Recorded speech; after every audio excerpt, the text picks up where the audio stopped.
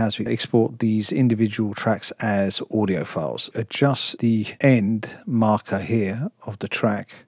You don't need the cycle on. Just give it a little bit more tail end here if there's a reverb or something.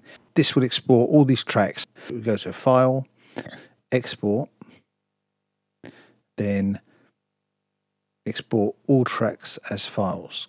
Here you will choose the format. I'm going to go WAV and 24-bit, and trim silence at the end of the file. So all the short files, it will stop at the end of that track itself and not go right to the end of the marker. So put all the tracks named, and then we want to take off the overload protection. That normalizes, so that kind of brings everything up to 0. And we don't want that. So then we go export. That will bounce everything. And go to the bounce folder where they've been bounced, and let's bring them all in. That's how you do that. So there you have it, exporting files.